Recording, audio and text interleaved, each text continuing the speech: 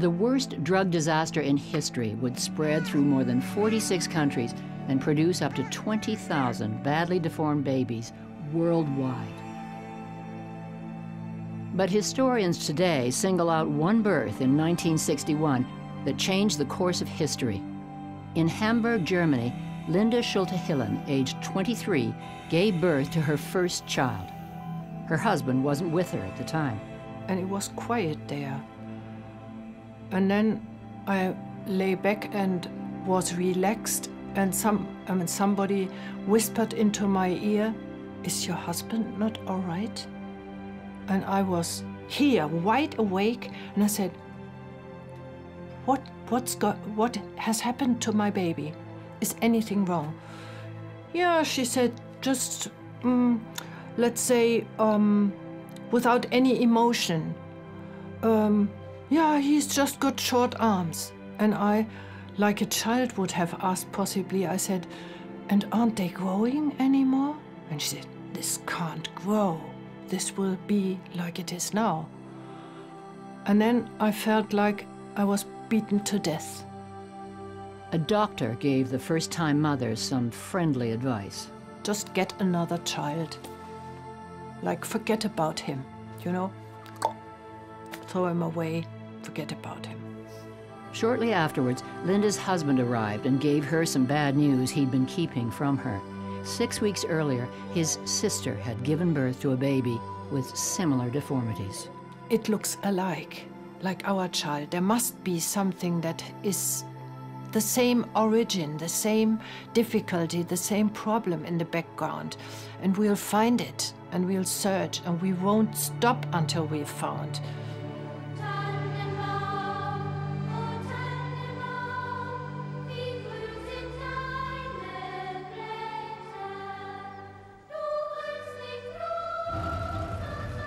The epidemic of deformed babies began 5.5 years earlier, on Christmas Day, 1956, with the birth of the first victim.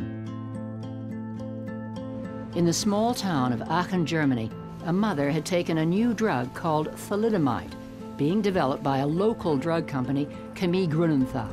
Her husband, like other Grunenthal employees, had taken home a sample, which he gave to his pregnant wife. The baby would be the first of 6 thalidomide babies, possibly more, born to Grunenthal workers in the years ahead. But the company ignored the early warning signals in their midst. None of that spurred Grunenthal to any action. Grunenthal didn't investigate, didn't talk to the mum, didn't go to the hospital, didn't look at the medical records, didn't contact experts. There were multiple opportunities for Grunenthal to cut the whole disaster short. None of them were taken. 9 months after the first deformed baby was born, Grunenthal launched thalidomide onto the German market under the brand name Contergan. Grunenthal's aggressive sales force, whose motto was "succeed at any cost," continued to promote the drug. Contergan, they claimed, was a safe sedative, especially for pregnant women suffering from morning sickness. Sales zoomed, and thalidomide became the second best-selling drug next to aspirin. But Linda Schulte-Hillen and her husband, Karl Hermann, were determined to find out what caused their son's short arms. Months later, they were no closer to finding an answer. I know my husband had times when he said, "We won't make it. I think we have to give up." And I said, "And we are not giving up." Her husband soon contacted a professor of obstetrics, Dr. Widukind Lenz, who had received a few reports of deformed babies. My father and Professor Lenz, they traveled Germany in their old Volkswagen, and they went from one small village to another and asked, are there any children with short legs or short arms born? And those kids were hidden away at that time in the small villages.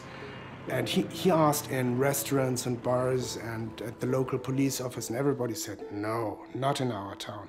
And then he showed a picture of me and said, this is my boy, and can I please repeat my question? And then they said, well, at the end of the road, there has been a very sad incident. And then he went there and rang the door and showed, the first thing he did was showing the picture of me and said, this is my son. Do you also have a kid like this? And the people burst in tears, and children, thalidomide children, were pulled to the day of light, literally.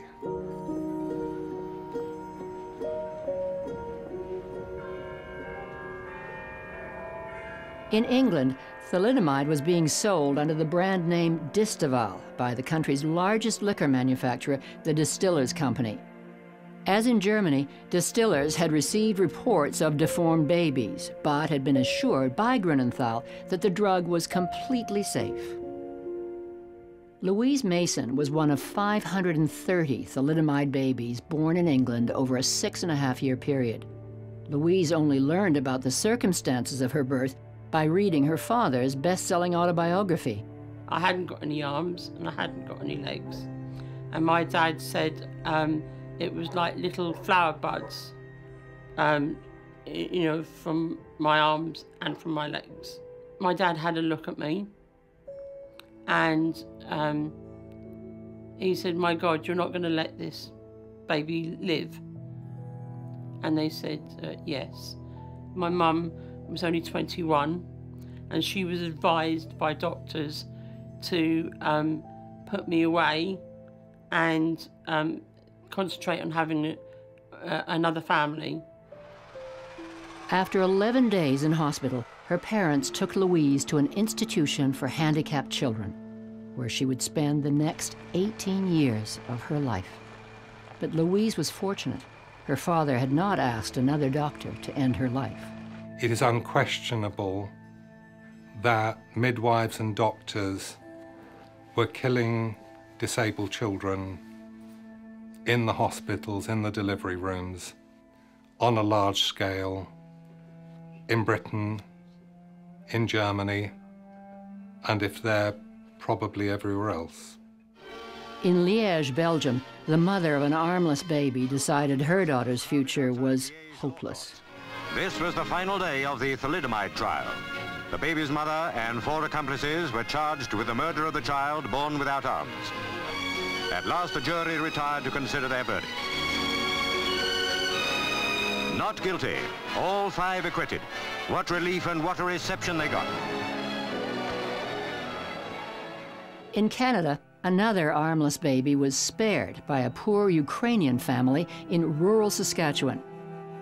Years later, Alvin Law learned how horrified his natural parents were when he was born.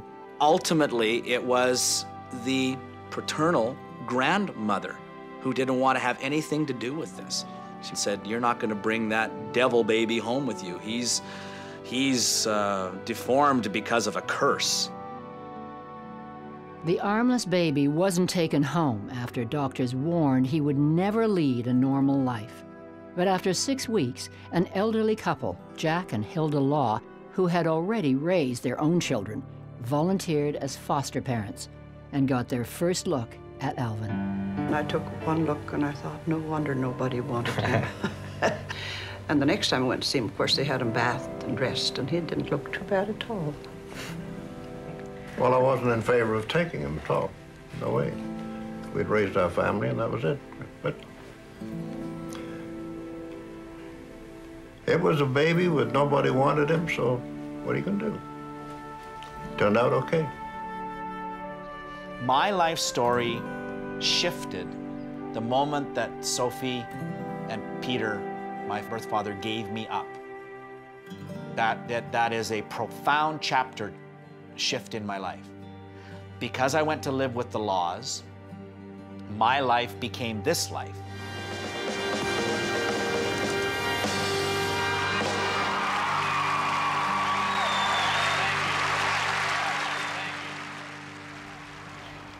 In Cincinnati, Ohio, a deeply religious Roman Catholic couple with 6 children were expecting another normal birth. My mother's story is that when I was born, they were not at all prepared.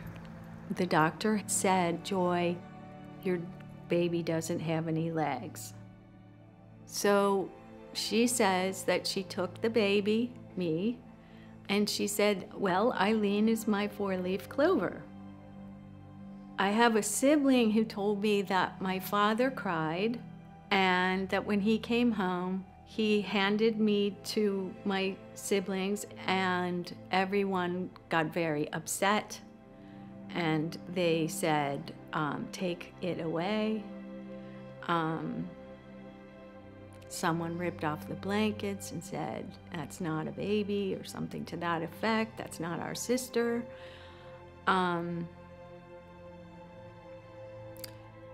That was what I was told as a young child.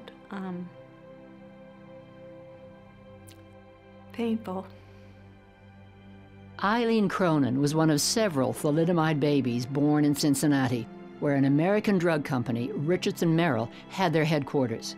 Like the German drug company, Merrill promoted the drug as completely safe, even during pregnancy. Like Grunenthal, Merrill had no evidence to back this up. Merrill applied to the Federal Drug Administration in 1960 for approval to bring thalidomide onto the American market, and was allowed to conduct clinical trials on patients across the country. Now, it wasn't a clinical trial at all. What it was a marketing campaign trumped up to look like a clinical trial. Michael Magazanik is an Australian lawyer and former investigative reporter who spent years researching the thalidomide disaster. What Merrill wanted to do was to familiarise doctors with their drug, so that once they got approval, they would have doctors all ready to go, thrilled with the drug, ready to prescribe it like crazy. During this time, Richardson Merrill handed out 2.5 million thalidomide pills to thousands of doctors in the United States and Canada. In Winnipeg, Dr. Claude Murphy was one of those doctors. We received it in quantities, like 1,000 pills. A doctor was given free to pass out to his patients. There was tremendous pressure on it all over the world to get this wonderful new drug on the market. And the companies that were producing it, even after there came questions about its safety, kept right on pushing it. Dr. Murphy had good reason to be concerned about the emerging thalidomide disaster, as he awaited the birth of his 4th child. His wife, Peggy, had been prescribed thalidomide by another doctor. I'd warned the nurses at the hospital we could be in for trouble, and we wheeled her into the delivery room, and I went into the doctor's dressing room. And I turned to look through the window, and I saw the nurse looking with horror at the stretcher, you know, and realized there was something wrong. So I burst into the room, and he'd a breech, you see, because of his lack of legs, of a small bum, and his large head. There he was, stuck with on the stretcher with just his bottom.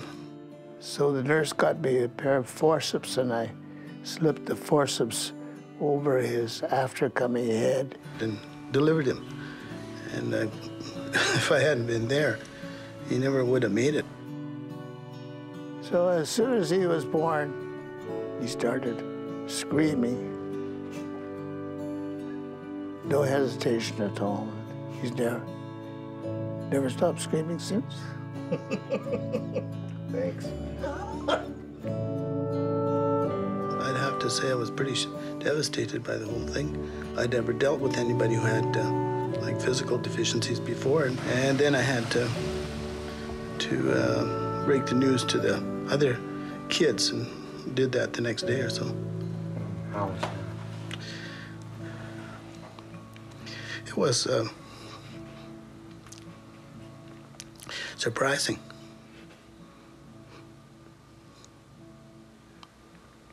How so? Well, they said, "Dad, you got to bring that baby home."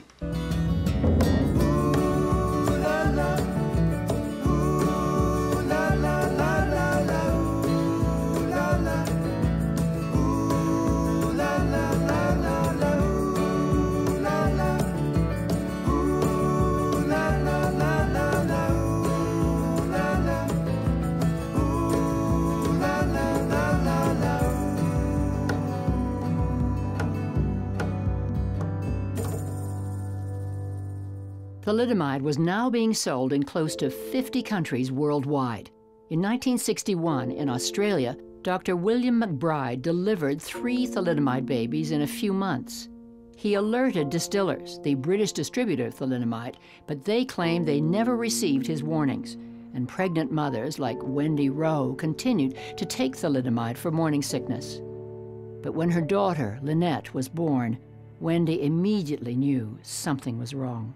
When she was born, there was just deadly silence in the room, and I just knew that something must be wrong, and nobody said a word. It was just loud silence. And anyway, finally they said to me that there was a problem and that Lynn had no arms and legs, and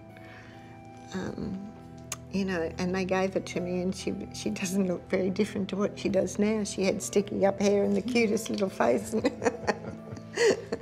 And but yeah, it's just like, well, it was like a nightmare, I suppose, you know. But then you know, when you looked at her and thought, well, you've got to love it. You can't, you know, you can't do anything about it. But they said, we think she's got some brain damage, but we don't know what extent. And I just looked at her and I thought, here's this little thing, no arms and legs, and if she's got brain damage as well, what hope have you got? They told me that I should put her in a home, that she would be dead in 6 months. We left her there for a week while we went away, just to get our head around it all, and then came back to pick her up. And that was really hard, going back to the hospital to pick her up.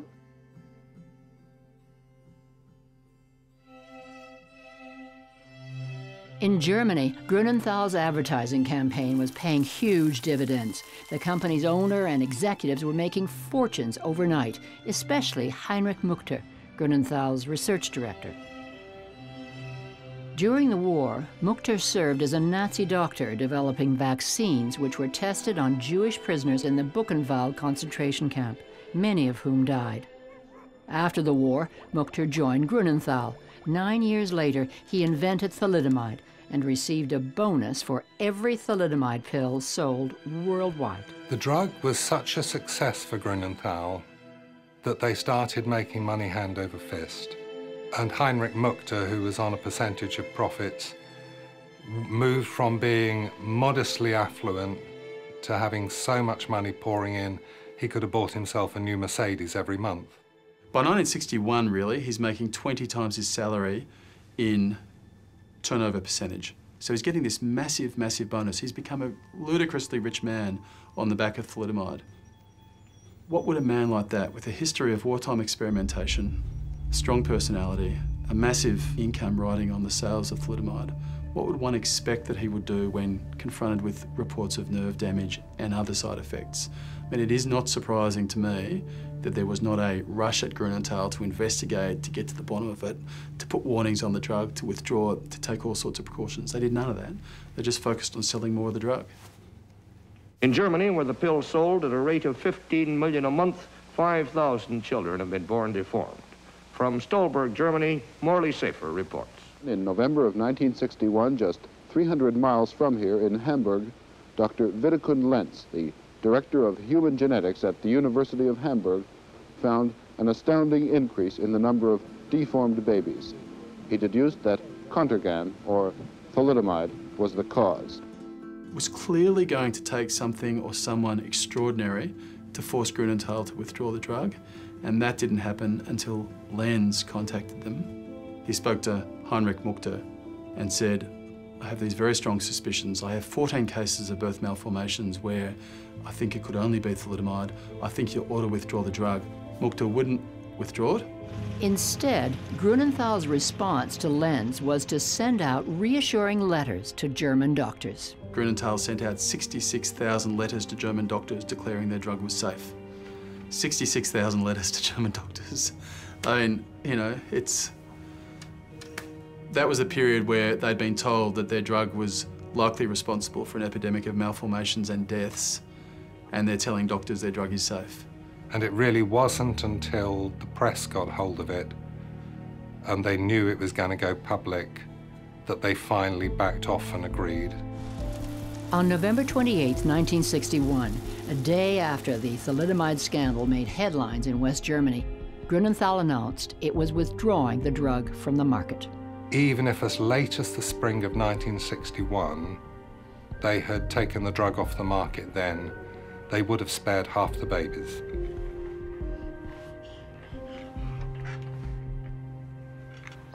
Nico von Glazow's disabilities weren't so severe, but as a young child, Nico had trouble adjusting to his short arms. Also ich war eigentlich ein sehr ängstliches Kind. Ich habe viel geweint und also das kommt natürlich auch so ein bisschen daher, dass ich viel hingefallen bin und wenn ich konnte mich ja nicht so mit den Armen aufstützen, bin immer boing mit dem Kopf so irgendwo draufgeknallt. Und es war einfach für mich gefährlicher, als für andere Kinder auf den Baum zu klettern oder Fahrrad fahren oder und ich hatte einfach mehr Angst. Aber ich war innerlich, glaube ich, eigentlich fröhlich.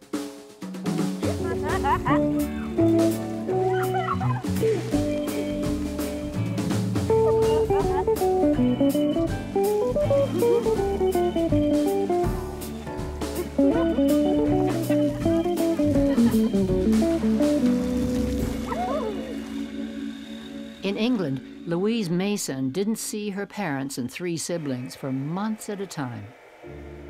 I was left alone most of the time.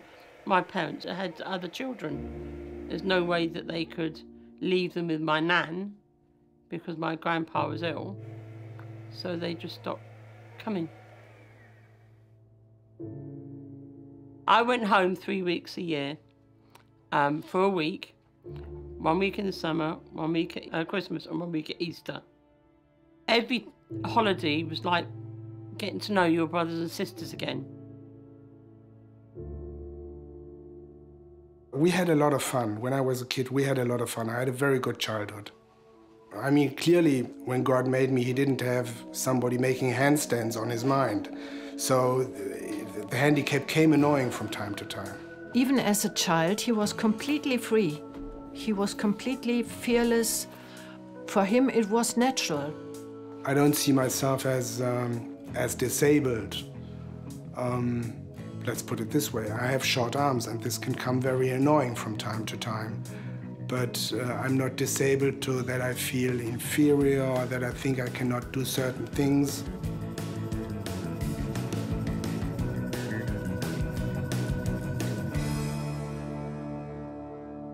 In Yorkton, Saskatchewan, Alvin Law's parents decided the best way to get their armless son to cope with life was to turn his toes into fingers. For hours, Alvin was given manual tasks to perform with his feet. Now, granted, having no arms isn't exactly a rather simple disability. It's a very complicated disability. And I'd be lying if I didn't say it was a lot of work. A lot of work. A lot of time spent by myself, being very lonely, being very afraid, being very frustrated. But I think it was the character that was built by my parents, especially by my parents, that allowed me to not really think that I was all that different. It's not an easy thing to get dressed, but again, it goes back to the basic theory of my life, and that is, do I have someone look after me, or do I look after myself? But more than anything, I think it's a mindset, you know, that, okay, there's a lot of people in our world that have way bigger problems than I have, so that I have to spend a little extra effort putting my clothes on, so what?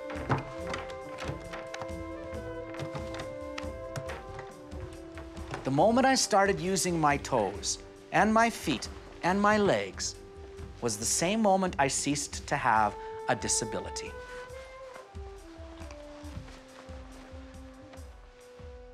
In the United States, there would have been thousands of thalidomide babies like Alvin Law, except for the actions of one woman.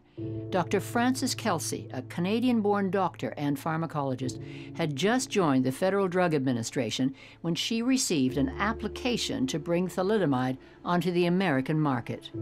Here was a drug that looked like it should be no problem, but at the same time, there was just a feeling that there was something in the data or the absence of data that was a cause of concern. The application came from Richardson Merrill, one of America's oldest drug companies, known years ago for its best-selling product, Vicks cough drops. I mean, Kelsey was extraordinarily determined, brave, tough, resilient. I mean, she kept knocking back Merrill's application. She kept telling them that there was not the testing to back their application, that it was substandard. They never managed to persuade her their drug was safe and fit for sale. Merrill poured on the pressure. They contacted the FDA 50 times. They went behind her back to her superiors. They complained about her in writing, they threatened libel proceedings, they pushed and pushed and pushed, and she was resolute. She was unbelievably tough. Well, I know that we're all most indebted to Dr. Kelsey, the relationship, the hopes that all of us have for our children. In August 1962, President John F. Kennedy awarded the highest civilian honor an American can receive to Dr. Francis Kelsey. So Kelsey really saved the United States from a German-style thalidomide epidemic. I mean, Merrill was ready to go. Merrill had tons of the drug in the United States. It had already spread 2.5 million pills around the country to doctors.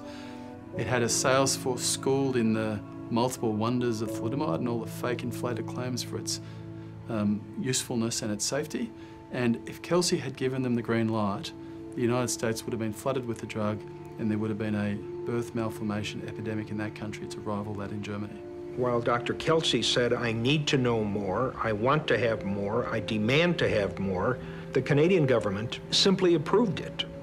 And I believe that was below the standard of what should have been expected from an industrialized, first world country like very civilized Canada. Thalidomide continued to be sold in Canada for 4 months after it was withdrawn from the German market. The Food and Drug Directorate in Ottawa issued no warnings to the public, while the drug remained on pharmacy shelves. The Canadian government and its Food and Drug Directorate could have done something 4 months earlier, and there are about 30 Canadians whose mothers took the drug after the whistle had been blown in Germany and after the Canadian drug companies knew that the drug was dangerous but kept selling it. I come home from the playground one day. My mom says, honey, good news, you're going to get arms, dear. I mean, you just remember a day like that, right? I thought we were going shopping, you know? Arms or us, I don't know. But I was very confused. They had hooks, and they were made of metal and plastic and wood. I mean, and I couldn't take off my shoes. I wasn't allowed to use my feet. Can you imagine how weird that was? So this became an interesting life. Half of my life was being Alvin Law, the kid with no arms. The other half of my life was this terrible victim of thalidomide. I lost my sense of who I was, right? Stick these arms on me, I'm not Alvin Law anymore. You know, Alvin Law doesn't have any arms, artificial or not. And why would I need them? I mean, there was no good reason, not one good reason, to use them. And for years I told them, hey, these aren't doing me any good. And it was like, shut up. That was how blunt it was. You know, we know what we're doing. You don't.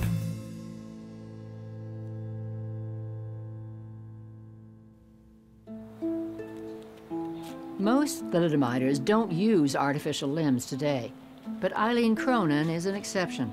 She wears artificial legs every day to get around. I was born with both legs missing from the knees down. According to my mother, I did adapt to the legs pretty quickly. If you have, you know, artificial legs, a lot of things go wrong. You've got to go around conducting your life, and yet, you know, you've got a skin infection and you've got to put your leg on. What are you going to do? Me, I put the leg on, I go. That's not always the best thing to do, but that's what I do. In Australia, artificial limbs proved to be useless and even dangerous for Lynette Rowe. These legs were designed for Lynn to walk in, but they're terribly dangerous because every step she took, she had to rock from side to side. The least little thing on the path, she would just fall over, straight down. Lynette required the full-time care of her devoted parents. For years, her mother's nightly routine was always the same. Good morning.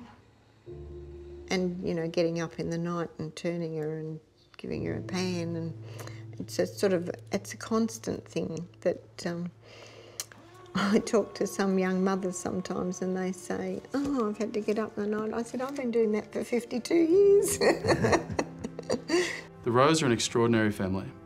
And when I went out there for the first time to meet to meet the family. I found it profoundly moving. I mean, they were, you know, Lynn was 47 or 48 years old by that time. Her parents had cared for her as her primary carers for that entire period.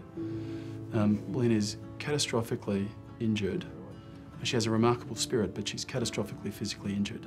And their parents, I mean, it's defined her parents' lives. Have you had enough? Thank you. You sure? Okay.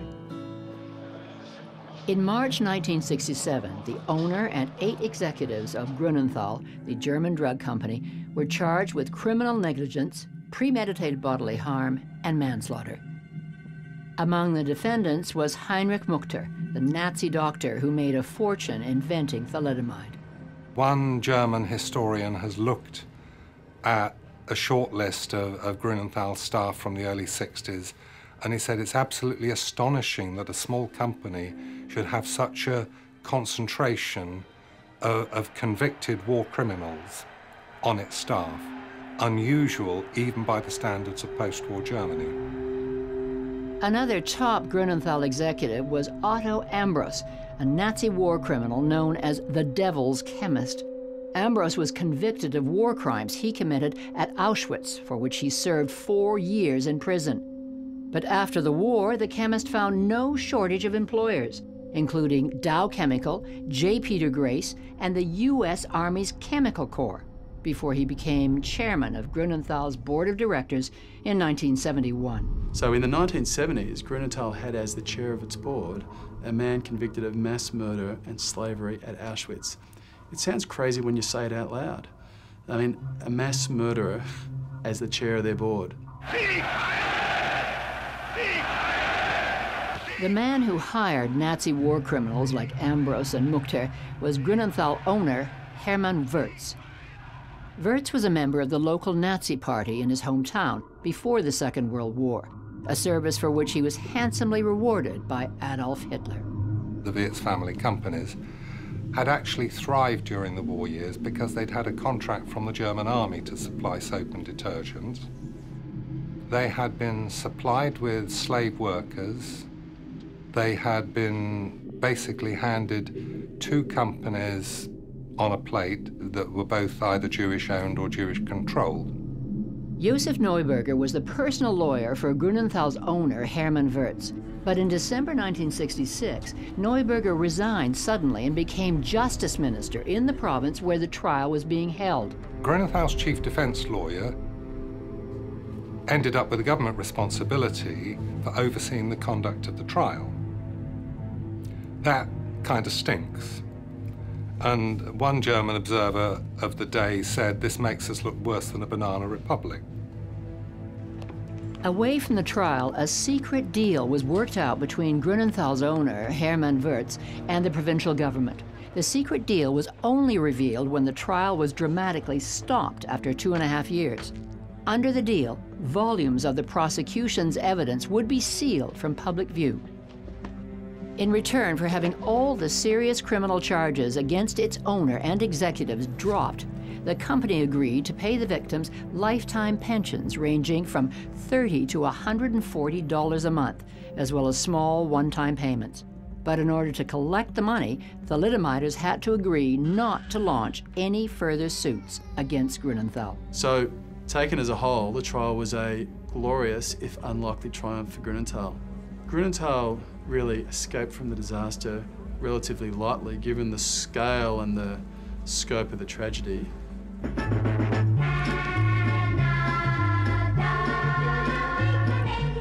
While Canada loudly celebrated its 100th birthday in 1967, the thalidomide families suffered in silence. A few parents had committed suicide, others became alcoholics, and some were having severe psychiatric problems. The thalidomide children were now school age, but the question that plagued medical and educational authorities was what type of school should they enter? Some experts recommended schools for the handicapped, while others advised the regular education system. In Yorkton, Saskatchewan, Alvin Law's parents had run into opposition from the local grade school when they tried to enroll him. School says, wait, he's got no arms. He can't go to this school. We don't have such a thing as integration. Mom and Dad are going, what's integration? He's a kid. He needs to go to school, he needs to learn, he needs to be educated. He can write, he can read. What else do you need? The school finally agreed to take Alvin, but soon afterwards he ran into a reaction his teachers expected and feared. I came home and I was very upset because somebody had called me crippled. And I'd never heard that word before. It was never used in this house, and it was never used in this neighborhood. But I go to school and there was new kids. Someone called me crippled, so I had to run home, and I was a little freaked out. You know, Mom calmed me down, and that's when I first remember hearing those words that some people are born with black hair and some people are born with blonde hair, and you were born without arms. Compared to Alvin, Moni Eisenberg's disabilities were relatively small. She was born with a short arm, but nevertheless, her mother was determined to hide it from public view when she was a child. Only years later did Moni understand why. Und hat mir dann immer so Ponchos und Mäntel genäht, sie war Schneiderin, wo man meine Behinderung nicht sah. Das hat sie gemacht, um mich zu schützen, weil sie hatte Angst gehabt, dass Menschen auf mich zugehen und Schlechtes, also mir irgendwas antun würden. Moni's mother couldn't forget that the first victims Adolf Hitler and the Nazis rounded up for extermination were disabled children. She had lived near Hadamar Hospital, one of the extermination sites. Hadamar war eigentlich ein Hospital für Leute mit seelischen Erkrankungen. Und Hadamar ist umgebaut worden, bekam eine Gaskammer. Und es wurden die Tötungen, also der Mord an Tausenden an behinderten Menschen geplant und durchgeführt in solchen Einrichtungen. Und vor allen Dingen Kinder wurden mit grauen Bussen abgeholt. Man hat den Eltern vorher mitgeteilt, die Kinder kommen in ein spezielles Krankenhaus, da wird es ihnen gut gehen. Es ist nie rausgekommen, für die Eltern war es nie klar. Und was passiert ist mit diesen Kindern. There was the hospitals where they were taking these disabled people to be murdered that were really the test beds for the Holocaust. It was in a hospital that the first gas chambers were being used for bulk killing of people. Also wäre ich im Dritten Reich geboren worden, wäre ich mit Sicherheit an so Orten gegangen wie nach Hadamar und wäre dort umgebracht worden. The medical staff of these places were very enthusiastic supporters, and I've seen a report from Hadamar Hospital where the chief of this program organised a party for all the staff when they had killed their 10,000th victim. In England, 197 families of thalidomide children were suing Distillers, the British company which had distributed the drug. Distillers made a ridiculously low offer of compensation and warned that the money would be paid out only if all parents agreed to the lifetime deal. 5 families refused the offer. They were led by David Mason, a wealthy London art dealer and father of Louise. Now, I came under tremendous pressure. I received threats on my life. I had a police guard for a period of time. I had anonymous phone calls, I had anonymous letters, I had, threats from parents. Her father's well-publicized opposition to the compensation created problems for Louise at her care institution. Up until then, I was sort of like one of the crowd, but after that, I was picked on. And that's when I felt like I was alone amongst the crowd. Louise escaped the hostility of her classmates when her father took her out to participate in publicity events for his campaign. I was used as a poster girl, not only because I was his daughter, but because I had the extremes of the disability, and visually I had great impact. David Mason's campaign succeeded in increasing by 6 times the drug company's original offer to the parents. I did pay a heavy price personally, but if I hadn't have paid that price, the thalidomiders wouldn't have got the compensation when they got the compensation. So I think it was worth it. Thalidomiders were becoming teenagers, and in Winnipeg, Paul Murphy was having a difficult adolescence. He went to high school with other kids, and of course, he did have problems because he was rejected. He did make a few friends, but Not very many. I think everybody's run into those kind of problems, but or just being told, no, I don't want to go with you because of your situation. Not fun, not a nice thing to have happen. Nobody likes to have that kind of rejection thrown at them. But there's some very frustrating times, and whoever says they've never felt almost self-destructive and not want, you know, geez, this would be a hell of a lot easier if I wasn't. And I've been to those low points. Luckily enough, I was able to pull myself back out.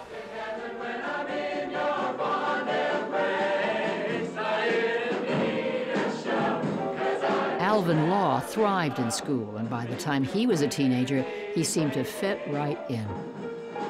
As far as the whole scene of school has been, I think that's the most important part, is being accepted by people. If you're not accepted, it won't be worth anything. It was about acceptance, totally. And it was about asking 2 or 3 girls out on dates, to which I heard, "Are you kidding?" I wanted to date just like any 16-year-old, but I didn't have that good fortune. And of course, I used to blame it on the girls. And maybe it was partly them, but I know it was mostly me. I thought that I was going to have to be a nun. I didn't think that I was going to go on dates. I didn't know what was going to happen. And that's not how it happened. I had a great high school run. I mean, you know, I had a lot of fun. I had a lot of friends. I had too much fun. If you're like me and my friends, you drive around and you look for pools and you go skinny dipping. And that's what we did for entertainment. I never had a problem with girls. I could always get very nice girls, beautiful girls, intelligent girls, but I couldn't get the stupid blonde one. And I wanted the stupid blonde one for a one-night stand. But that I never achieved. She was wearing glasses and I didn't notice. I found my now wife when she was 16, and maybe you call it a lack of opportunity, but I'm still with her. She was blonde and not stupid. For most thalidomiders, getting behind the wheel of a car was the road to independence and freedom. Louise Mason was determined to drive, no matter how difficult it was for her just physically to get behind the wheel and do up her seatbelt.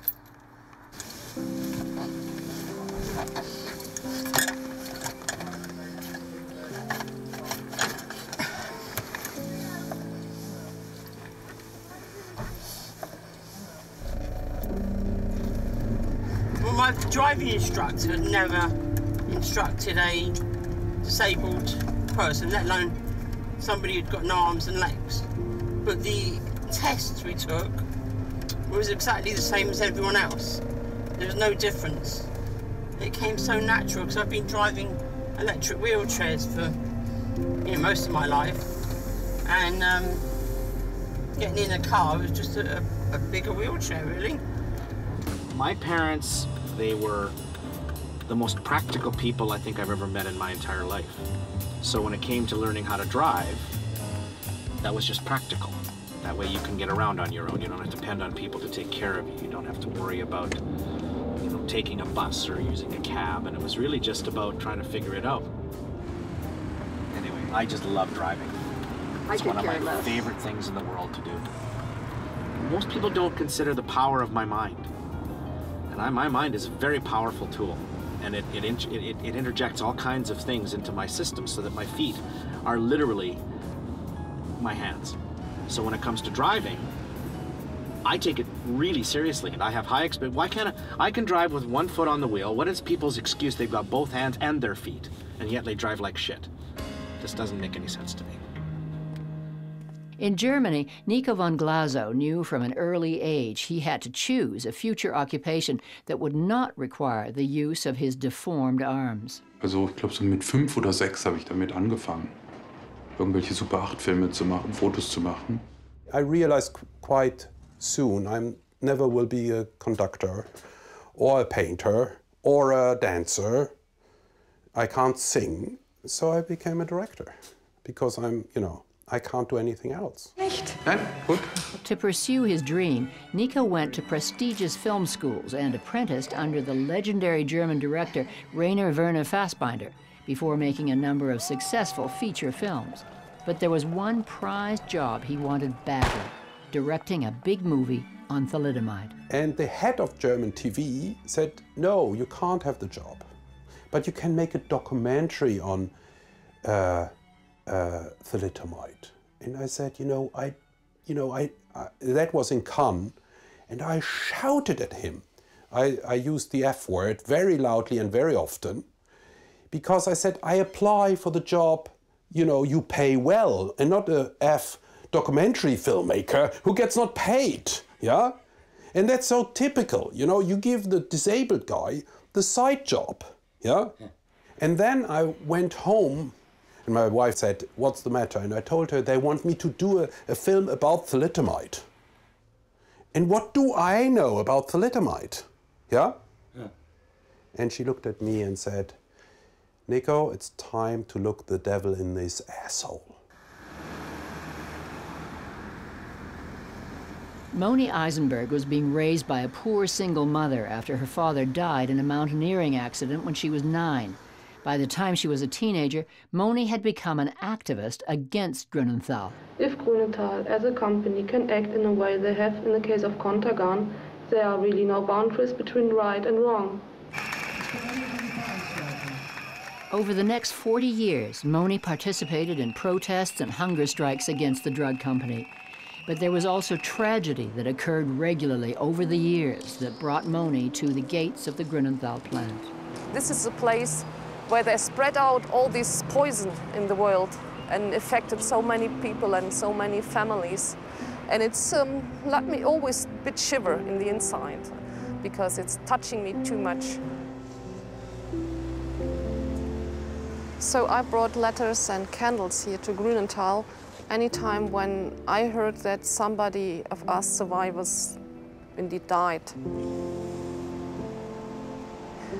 We need to remember all these people, all these victims of Grünenthal, and just to remember that we are still here. What thalidomiders didn't know was that the drug was still in circulation. Though Grünenthal had stopped producing the drug, thalidomide made an early comeback in the mid-60s when other suppliers began manufacturing it in India and some South American countries, where it had become the drug of choice for treating leprosy. By 1972 and 1973, we're now 12 years after the withdrawal of the drug, it's reported in use at 62 leprosy centres around the world and was clearly being used on a massive scale. One of the main countries using it for this application had been Brazil, and by 2003 there were probably in the order of 1,000 thalidomide babies had been born in Brazil across that period. And the ability to control this euphoric, addictive drug that's widely available in Latin America is impossible. So at this point, I do want to introduce my good buddy. He's become a good buddy, Timmy. Come on now. Alvin Law found himself in the public limelight when he became his province's spokesman for handicapped children. I can be what I think I am, at least I think I can, if you let me. Over the years, Alvin would make appearances on telethons across the country. At least I think I can, I think I can.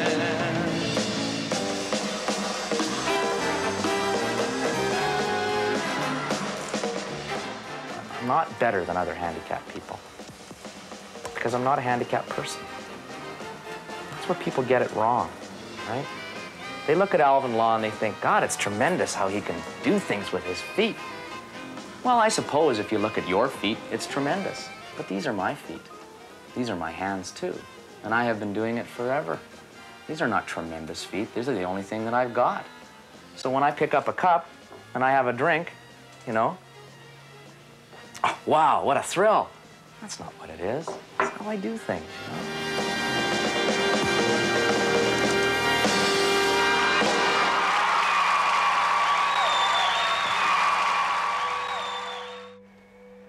Life wasn't so kind for another thalidomide poster child. Louise Mason continued to endure bullying from other kids at her institution for the handicapped. But one day, when she was 13, she was raped by another student. Louise went to a nurse for help. I was shaking, I was tearful, and they took my underwear off and saw blood. And I tried to explain to them what had happened. They did nothing. They did nothing at all. Louise endured 5 more years of fear and loneliness before finally leaving the institution. Then, like any 18-year-old, Louise immediately started to enjoy the freedom and joys of college life. I went to parties just for the sheer hell of going to the parties. I'd be absolutely cream crackered, but I'd still go because it was something that I shouldn't have done or wasn't allowed to do. I went to the pub regularly, drank lots of beer regularly. I got into trouble there. You weren't supposed to have boys in your room, I did. But I made it say I got to vice president of the student union and got well respected. Unlike Louise Mason, who rarely saw her mother during childhood, Jan Schulte-Hillen formed a close bond with his mother from birth. And her unwavering support and encouragement were critical in his career decision. She never lost hope. She said, everything you want to achieve in your life, you're going to achieve it. I have absolutely no doubt. And when I turned up with the idea that I wanted to be a doctor, everybody told me you should not. It's not a very good idea. You cannot do that. You will have severe problems. She said, son, do your own thing. If that's what you want to do, you're gonna manage. Jan is now an emergency room doctor in Switzerland. I don't consider my condition as a major issue. I mean, I'm not a thalidomide in first spot. I'm a man. I'm trying to be a good doctor. I'm trying to be a good husband. I'm a father. I'm a lover. And I have short arms. And that's it. And if people have problems accepting me or have problems to interact with me because I have short arms, it's their problem, it's not mine. In Canada, most of the country's thalidomiders hadn't received a penny of compensation for their injuries. For 25 years, the Canadian government had failed to live up to its promises to look after the victims of this drug. So the War Amputees of Canada brought them to Ottawa in 1987. Unlike their German and English counterparts, the Canadian victims had spent 25 years separate and apart from each other. It's kind of interesting, finally, after 25 years, to sit down with a group of people you're kind of related to and start to find out exactly what everybody else is doing.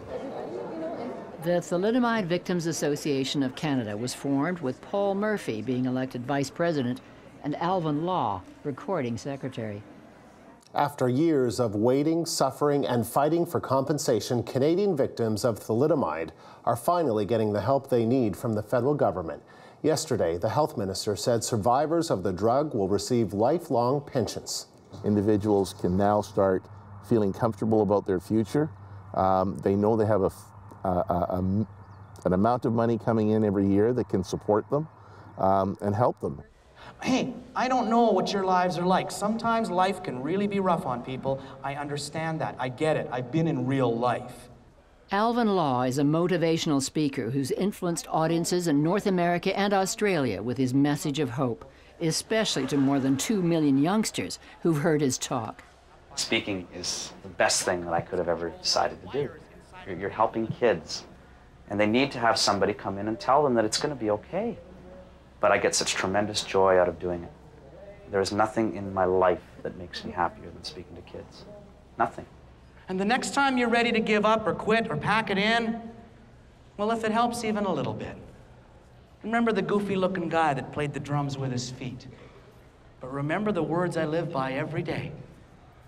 There's no such word as can't. Thanks, and we'll see you again. How many people can say that they can go out and speak to a group for an hour and have them actually, you can see the change, you can see the reflection, you can see the thought that's going on in their mind as to what they've just experienced. Alvin travels over 100,000 miles a year on his own, but after 30 years on the road, his body is starting to wear out. It takes its toll, you know, carrying that stuff around. I mean, you know, my body may not last as long as normal bodies do because of what I'm putting it through. I mean, as much as I make this look easy, I'm still putting my body through a lot of stuff. Just the pain in my back from carrying my luggage, and scar tissue in my shoulder from carrying a briefcase for 35 years. And, you know, there's not really a shoulder here. So what I'm carrying it with, I shouldn't be doing this. I should have like a Sherpa or something. Hey, how does a guy without arms function on the road all by himself? I carry my own luggage with straps. I check into hotels all on my own. I rent cars. All right, my keys, there you go. Thank you, boss. Right in my toes, thank you. Now, why do I rent cars? It's just how I prefer to function. I don't do cabs, because strangely, they don't stop when you go. I'm still tromping around, going to airports, checking into hotels, eating bad food, driving everywhere in the middle of nowhere, getting involved in blizzards and swearing at my wife for putting me out yet in another life and death situation and not thinking I'm getting paid enough. See what I mean? I can get on a rant.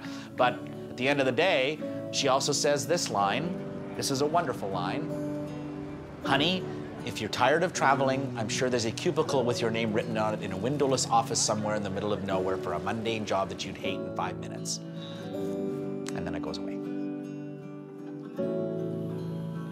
In Germany, Nico von Glasow had to overcome his lifetime aversion to other thalidomiders when he decided to make a documentary in which he and 11 other victims would pose nude for a calendar. First, I went to a disability school. And from that moment on, I wanted to have nothing to do with thalidomiders anymore. And then, because I made this film, Nobody's Perfect, I was kind of forced to meet them again. And I hated to make this film. Why? I didn't want to look at myself.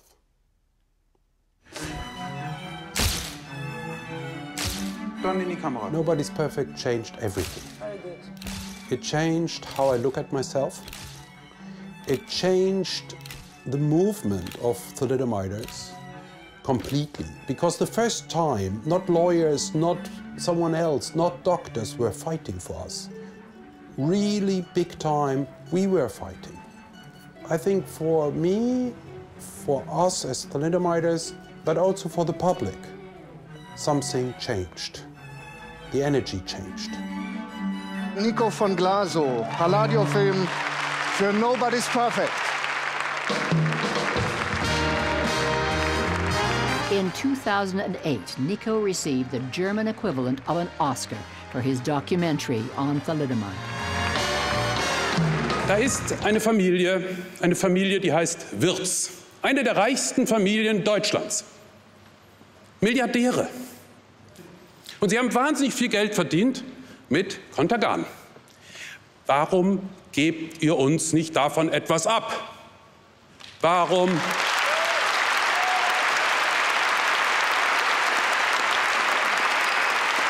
But I still didn't get the money. In college, Eileen Cronin fell in love with Andy, a graduate student in economics. I was in love, very definitely at first sight. Although I already had a boyfriend. You know, I immediately was drawn to her, you know, her vivaciousness and intelligence and her wit.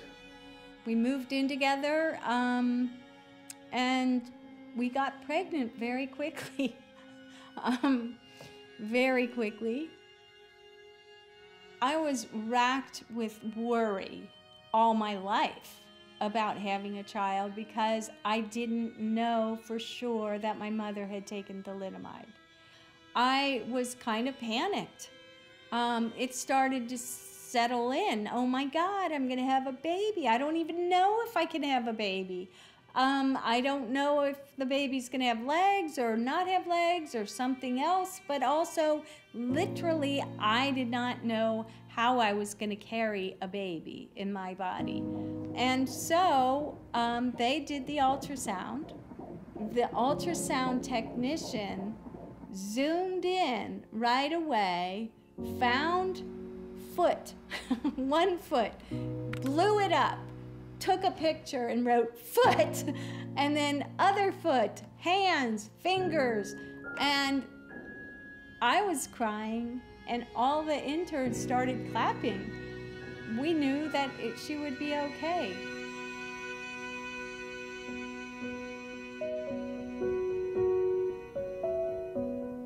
Anya and Eileen are best friends. It's not hard to understand why Anya took up to be a ballet dancer, because that's something her mother wanted to be when she was very young. Oh, you are so beautiful, Anya. When his first wife, Sandy, became pregnant, Alvin Law was terrified about what the future held. When I saw him come out of there with 2 arms and 2 hands and 5 little fingers on each hand, I didn't care what brand he was at all. I didn't care if it was a she or a he or an it. It didn't matter. And it was just the most tremendous feeling. It was my son. You want to do it again? Okay, here we go. Can you throw it back? I worried a lot about how I was going to play ball with him, and how I was going to how could I teach him, to golf and teach him to play frisbee and teach him to throw, all those things that you want to have a kid of yours do. You don't have to have arms to be a father. You don't need arms to love him. You don't need arms to be there. You don't need arms to listen. You don't need arms to be a father at all. And unfortunately, too many fathers that have arms don't realize that. Never forget that, and that's true. You just have to be there for him. Is he over there far across the lake? What's he doing? That surprised me. The tears, I don't know, I'm not sad, I'm just, wow. He's big now. He was little then. Yeah, boy, I miss that little boy sometimes, but that's not how life works, right? He's a normal, regular person. He's got the same regular personality. There's nothing really wrong about it. And you just have to know him, and you can't just judge him by the way he looks. What he brings and what he gives is much more so than anything arms could bring. He gives great, fatherly advice, and he's a great role model. He's a great person. And that's all you can ask. My disability is not the most important thing whatever happened to me. My children are the most important thing whatever happened to me. Something lovely was the most important in my life, not something, which went wrong. I don't think I ever actually sort of consciously realized. There wasn't a moment or a time where I consciously thought, oh, my dad is disabled. Oh. And I never really had any issue with it. For them, it was the same like for Kiki or also for me. When you are with me longer than, a few hours, you just forget. There isn't much he can't do with me, so apart from maybe playing rugby, there isn't much I can't do with him that I couldn't do otherwise. He's a really good father, and he's very a big character, to say the least. I'll show you later. It's good to be rich. Yeah, I work on it. I'm getting rich by the minute. More and more. Why not? It's nice, just bought myself a castle. Nico's castle is a 15th century home in Tuscany with 108 rooms, including 18 bedrooms. I'm very good with money. I invested at the right moment into Apple, and I went out at the right moment. Nico uses a lot of his money to finance charities in Asia, including an orphanage in the Philippines and a film school in Tibet. So rich people have the tendency to are stingy bastards, and I don't want to be one of them. Louise Mason had been a single mother for 10 years when she received a Christmas card from an old boyfriend. I'd heard that Louise hadn't been very well and sent her a Christmas card and come down and said hello, and I think the spark reignited is the best way to describe it. He kissed me goodbye, and butterflies were... I was sort of floating on a cloud, and he told his wife that he was leaving. She helped him pack the car, and then he moved down here.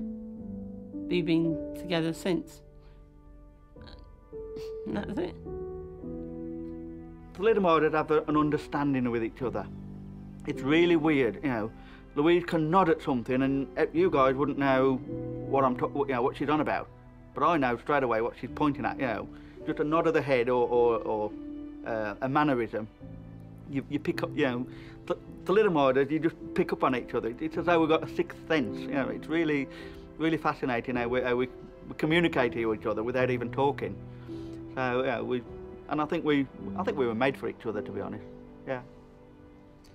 You know, I remember thinking, 28 years old, divorced, got a kid, losing my hair, gaining a gut, have no arms, what a package. And then I got to thinking, you know, I've got to change this.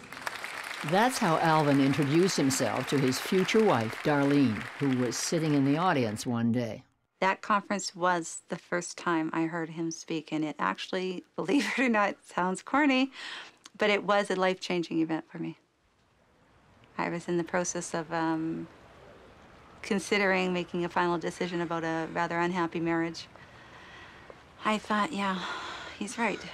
Life is too short. I have to make decisions for myself. I mean, anybody that sees her for the first time can't miss that smile and just absolutely melt. And I melted. I have friends who tell me that I smiled more the day of my wedding than they've ever seen me smile in my entire life, and it was permanently glued there for days. That was the beginning of the joy. It ended in that ring going on that finger, and it's still there today. You can't even describe it. It's like all these years of angst and frustration just melted away in 5 minutes. You still love him? I do. He's kind of gross on you. You know, life is never... She's past her best before date, so she's got no choice. She's got to stick with me now. There's no option. Yeah, but he did it. Yeah, I don't stop traffic anymore. No, you know, we had our ups and our downs, and we've had some highs and a lot of lows, just like anybody else, but it just keeps getting better. And I know it sounds cliche, but it's getting easier and better and more fun. There's a lot of credit that I get for doing this, but I didn't just do this. You know, I had my parents first, I had my teachers second, and then I had her. And those three elements of my life have been, they've really been what has supplied the fuel for what drives me.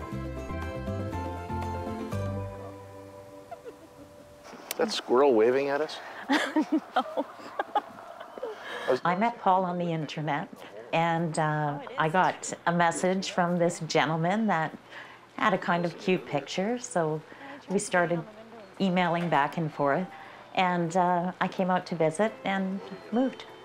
I fell in love quickly. I never noticed his disability because it was Paul that I was interested in, the person that he is, and his disability didn't matter to me. I always say he's the least disabled person I know. The words I live by are, there's always a solution. Over, under, around, or through. In 1997, the Thalidomide Victims Association of Canada faced an agonizing choice. A small American drug company, Celgene, wanted to bring thalidomide onto the market as a treatment for leprosy and cancer, but needed the approval of the Federal Drug Administration in Washington. Celgene sought the support of Canadian victims for its application. If thalidomide can change for the better the life of a child with cancer, then let's produce it, and let's give it to these children, and let's make their lives better. And if it's because of the price that we had to pay, good, then maybe we can have some solace in knowing that it wasn't all in vain. In July 1998, the U.S. Food and Drug Administration licensed a thalidomide-based drug, but imposed the tightest rules on its use for any drug in history. Officially, Celgene got FDA approval for thalidomide to treat lepers, a minuscule American market. But the drug company quickly began focusing on it as a treatment for multiple myeloma, a cancer of the blood cells, and got approval for that use in 2006. Today, Celgene leads the market for drug treatment of multiple myeloma in North America and many European Union countries, selling its patented thalidomide derivative for approximately $10,000 a month, or $333 a pill. Most recently in 2013, a major survey was done by a team of scientists they reviewed over 70 studies. The conclusion was that any benefit from thalidomide was very marginal and the risks were very high.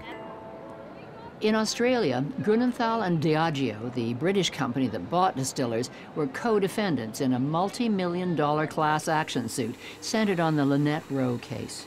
Melbourne woman Lynette Rowe is suing the drugs manufacturer Grunenthal. The company wanted the case heard in Germany, where it's never successfully been sued. But the Victorian Supreme Court today dismissed that application. This was an application by the company that made thalidomide, the worst drug in the history of medicine, to have an armless, legless woman who has no money and doesn't speak German, if she wishes to have her day in court, have to move to Germany for the next 5 years. So we had Diageo and Grunenthal as our defendants. Grunenthal have this never give in, never admit a thing, never concede, fight to the bitter end attitude. Distillers or Diageo took a much more compassionate, sensible, we'd say, approach, which was once convinced of the strength of the claim, they settled with Lynn. Grunenthal didn't pay a cent. We had to get up and face each day and every day and cope with the incredible damage the Grunenthal drug did to Lynn and our family. The settlement amount was a multi-billion-dollar sum. It was a sum sufficient to provide Lynn with first-class care for the rest of her life. It really has dramatically transformed the Rowe's lives. Grunenthal refused to pay a cent of the multi-million-dollar settlement, but 2 months later held a press conference so it could apologize to its victims for the first time in 50 years. Darüber hinaus bitten wir Entschuldigung, dass wir fast 50 Jahre lang nicht den Weg zu Ihnen von Mensch zu Mensch gefunden haben. Stattdessen haben wir geschwiegen. Und das tut uns sehr leid. They apologized for some bullshit that they didn't reach out to us or some fuck. Yeah? They never apologized for the suffering they caused. And they didn't pay for that, for their wrong. There was no apology. Apology comes from the heart. Yeah? Their apology came from their lawyers. Wir bitten Sie innig, unsere lange Sprachlosigkeit als das Zeichen der stummen Erschütterung zu sehen, die Ihr Schicksal bei uns bewirkt hat. Our family couldn't have gone into silent shock. We had to get up and face each day and every day and cope with the incredible damage the Grunenthal drug did to Lynn and our family. Grunenthal is still a privately owned company. The Wirtz family owns it today, just as it did in 1960. It does not have shareholders demanding returns. The Wirtz family's personal fortune has been variously estimated at between 2 and 3 billion euros. It would not drive that family into penury or bankruptcy or poverty to loosen the purse strings and behave in a more generous fashion towards survivors. I not only want the money, I want the revenge. I want the revenge. They killed 5,000 children. Yeah, they made another 5,000 children's life miserable. They made the life of 10,000 parents awful. Yeah, they are responsible and they should pay for it. Grunenthal no longer makes thalidomide and continues to deny most thalidomiders outside Germany any compensation. No survivors feel they have received an acceptable apology. Grunenthal refused to be interviewed for this film. Today, Celgene continues to prosper from the sale of its thalidomide-derived drugs to treat multiple myeloma. Prior to getting approval to bring its version of the drug back onto the market in 1998, the American drug company was valued at $100 million. Today, Celgene's value has soared to $100 billion. The original thalidomide drug is easy and cheap to manufacture and continues to be made and distributed by several drug companies and governments to treat leprosy. Unfortunately, it is mostly used in countries that often do not enforce rigorous controls and regulations. As a result, thalidomide-injured babies are still being born.